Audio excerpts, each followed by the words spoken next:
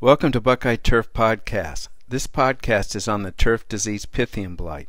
My name is Carl Danneberger, Professor of Turfgrass Science at The Ohio State University. Pythium Blight is often caused by various Pythium species.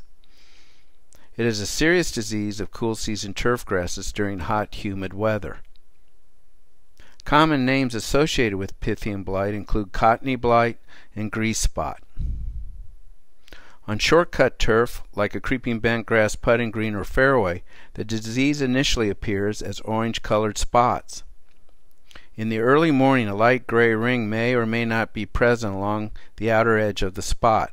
The spots are typically 1 to 3 inches in diameter.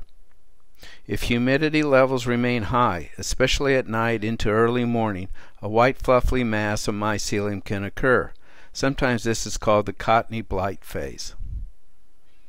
If conditions remain favorable, the spots may enlarge quickly within hours and coalesce.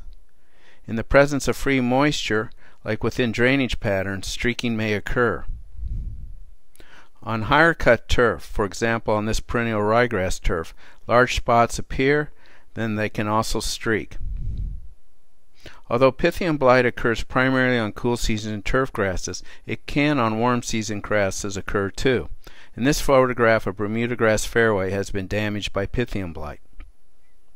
As previously mentioned, hot humid conditions are extremely favorable for Pythium blight. Its rapid spread is enhanced with the presence of free moisture. Cultural control should be targeted to minimize the presence of excessive moisture, like improving drainage and avoiding overwatering. Excessive thatch should be controlled since Pythium spore populations are enhanced by the presence of thatch. Specific fungicides for controlling Pythium blight are available. Both contacts, which are short-lived, and systemic or penetrant types of fungicides work on Pythium blight. In conclusion, Pythium blight is a warm weather disease that is especially severe in areas that are water saturated or where free water can occur.